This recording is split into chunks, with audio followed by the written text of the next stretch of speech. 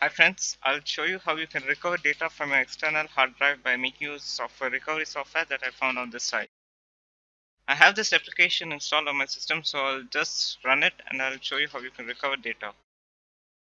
So this is the main screen of the software, and in order to recover data from an external hard drive, you need to click on the orange module that you see here, that is recover files.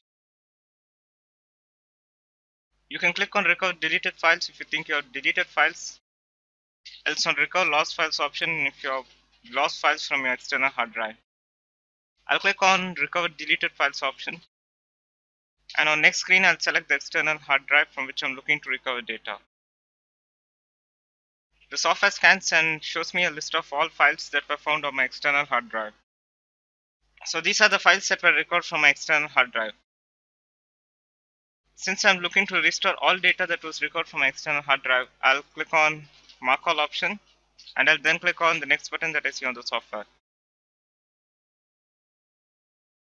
I'll now specify a target folder to save all the recovered files.